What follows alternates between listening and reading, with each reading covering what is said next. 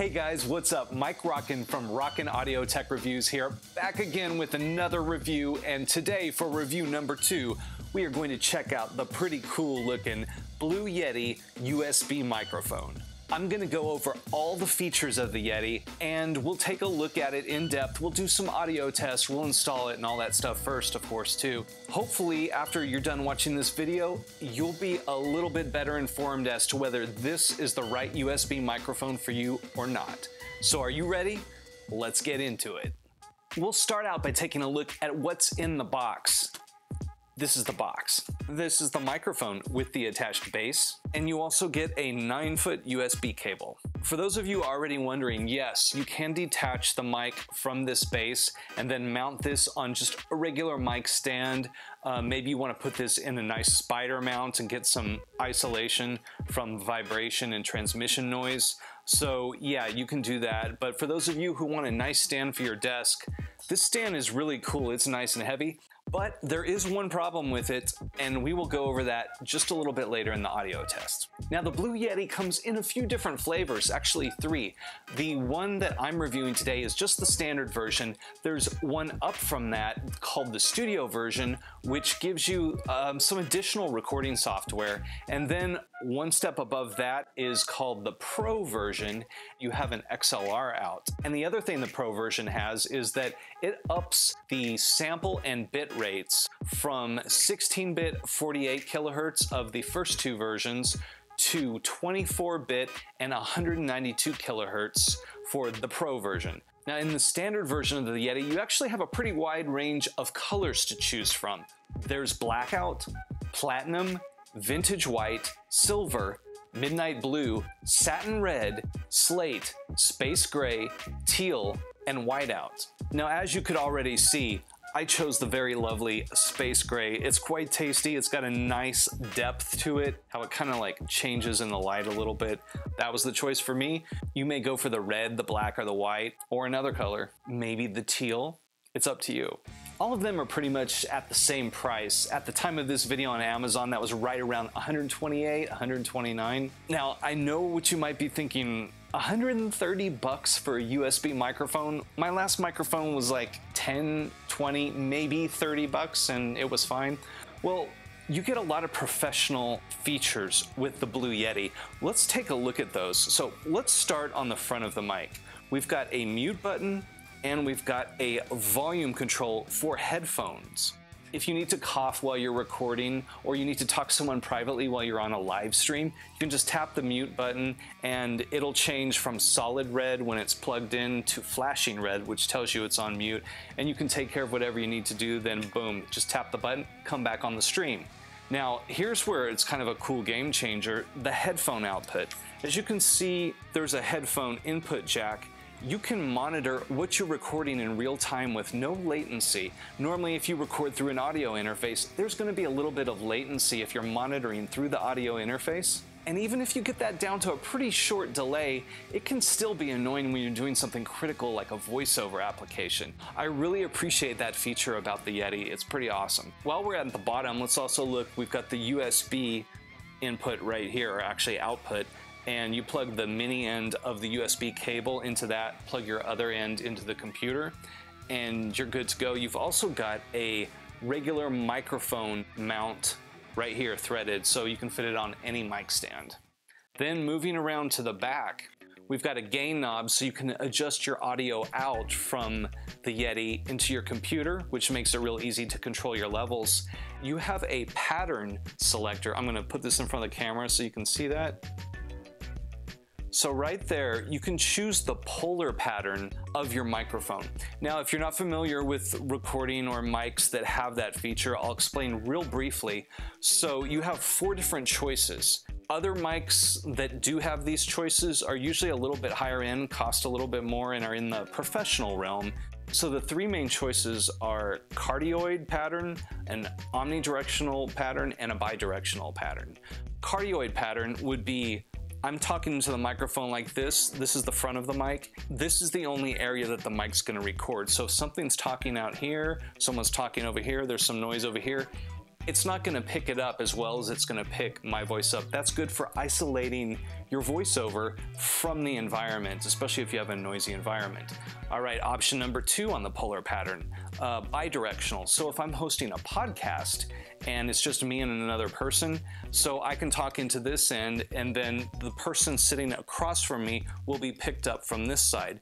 The 2 left and right sides are not picked up. So if you have a 2-person conversation, say across the table from each other, this is a good thing to have on the Yeti. Now the third option is omnidirectional, so anything in the room is going to be picked up equally by the mic. Then another game changer, we've got the 4th option, which is stereo on the Blue Yeti. Now, a stereo option is usually only available on higher end mics and certainly not a USB microphone. I think this may be the only USB microphone that has a stereo option. If I find out different, I'll correct that in the description. But what that means is that this is a pretty good mic for recording acoustic guitar or maybe a choir where you want a nice left to right stereo image, or even a small ensemble band that's non-amplified, non-electrified. So that's pretty cool to have those choices. So now we're going to jump right into the audio demonstration and I'll show you those polar patterns at work. But first, before we do that, we've got a little work to do installing it. And by a little work, literally, all you have to do is connect the mini USB end into the microphone, connect the other end into your computer.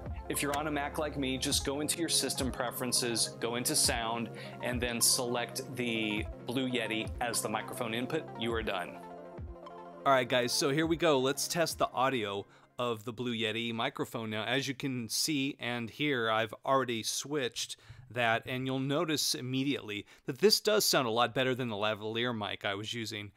So we're already ahead of the game. So right now I have it on the cardioid mic pattern, which is so the microphone only picks up what's in front of it. So you can hear me talking right now. And then if I turn the mic away to the side, it starts losing my voice.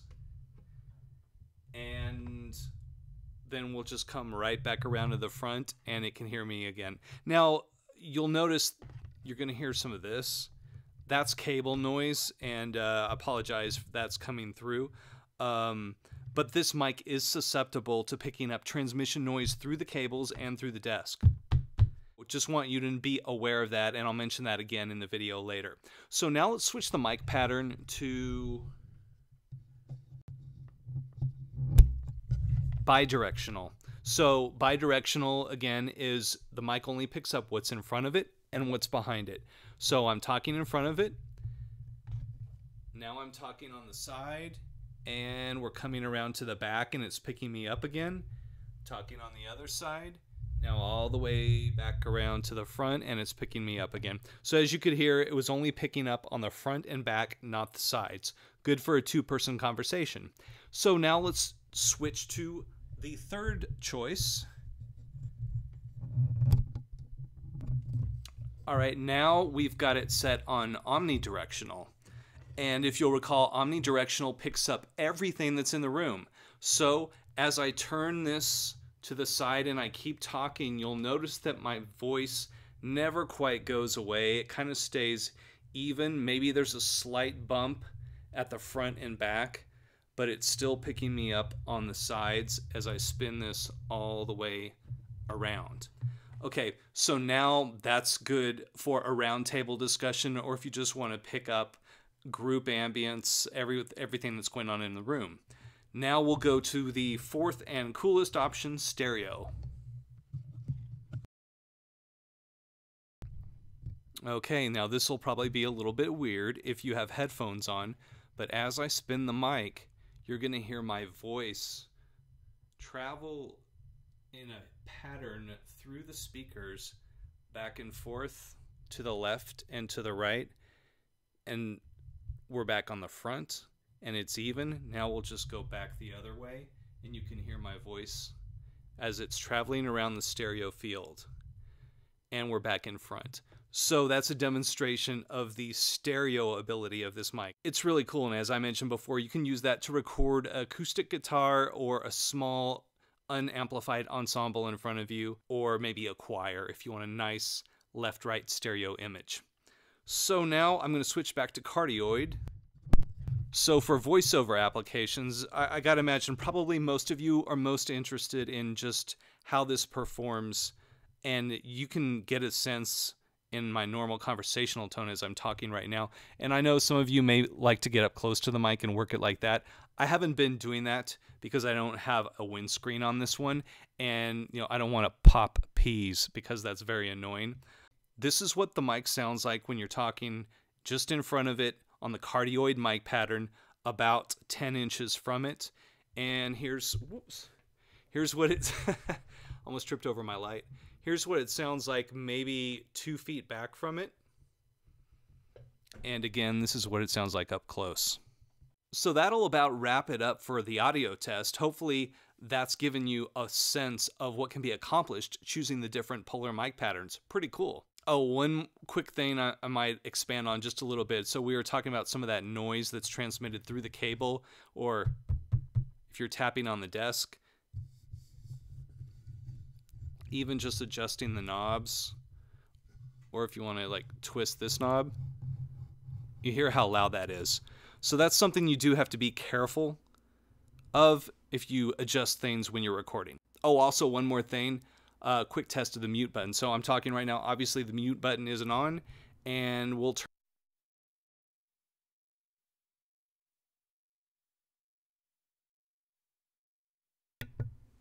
And that's the mute button. And I'll actually turn this around and push it and show you what it looks like with the flashing.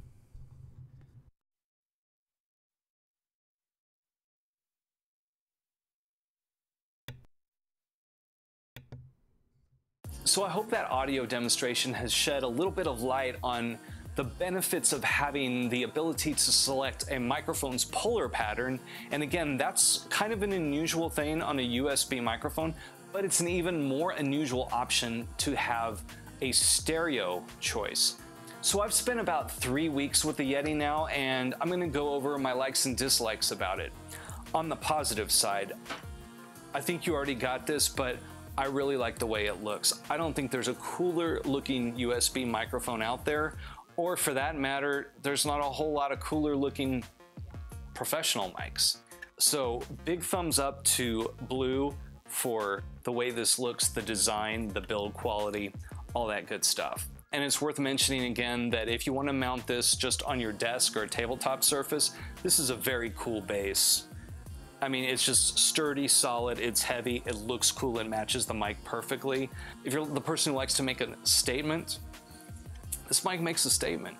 Another cool thing about the Blue, installation is a total breeze, it's just plug and play. And if you need to get up and go and just record a quick voiceover, if you're making a video or something else, you just hit record on your DAW and talk. That's it, no complicated setup. The other 2 things I really like about the Yeti are, of course, the mute button on the front and the headphone control, and the ability to use a headphone and have latency-free monitoring while you're recording. To me, that is essential, and after this point, I would never buy another USB microphone that didn't have the ability to plug in headphones into it and bypass any latency that's introduced from your recording system. So now a few things about the Yeti that I don't especially like. I do not like the plastic buttons. Here, on the back, and especially these 2 on the sides. The problem is, number one, with these 2 on the sides, I feel like I'm gonna over tighten them and they're gonna crack. Now, I don't have any evidence that that's happened.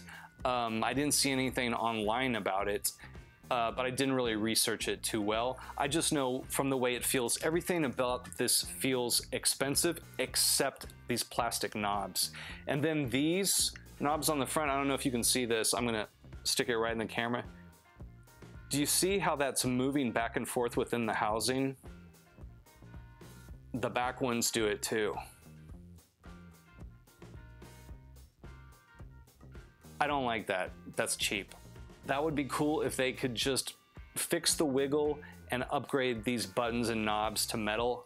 I think that would make this even more cool than it already is. So the next negative, this is a small one, but it doesn't ship with a windscreen or pop filter. Those are cheap, 12 bucks or less. The sound of this has kind of a bite on the top end. I think a windscreen might like tame that down a little bit, and it would just have been nice if Blue would have included one of those in the packaging. Another thing that I touched on briefly, so I think the mute button is cool, but I don't like the visual feedback it gives. When the mic is on, it's just solid red, and then when you want to mute, it goes to blinking red. If you're like me and you leave this sitting on your desk all the time in front of your workstation or computer, you're going to have this muted most of the time, and it's going to be blinking at you constantly. The only way to get rid of that is turn it around backwards or unplug it. And finally, the last negative thing about the Blue Yeti is, if you remember back to the audio test video, the noise that transmits through the bass, if you're using the bass it comes with, you've got to be very careful not to bump your desk or slide the microphone on it, or drop something on it, because that noise will transmit straight through the desk, through the bass, into your recording, and it does sound very loud. It comes through really clear, so you have to be extra careful if you're using the included bass. Alright guys, so let's get right down to the final verdict on the Blue Yeti USB microphone. Are we gonna rock it or let it roll? We're gonna rock it. Once I took all the pros and cons into account, the pros far outweighed the cons, and I can fully recommend the Blue Yeti USB microphone as a good purchase. And I might add, I'm recording this just a couple days after Thanksgiving. Amazon is running the special on the Yeti right now. It's only $89. That's $40 off the regular price. Thanks again for tuning in. I hope you enjoyed the review. If you did, please like and subscribe. And I'll be back soon with another tech review here on Rockin' Audio Tech Reviews. I'm Mike, and remember, always, always keep it rockin'.